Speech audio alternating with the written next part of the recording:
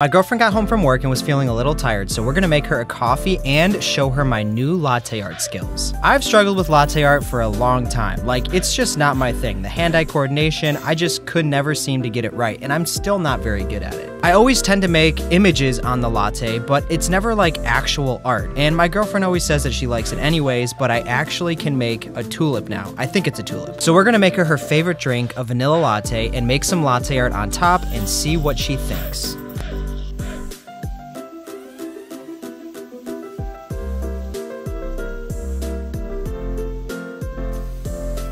All right, Liz, check it out.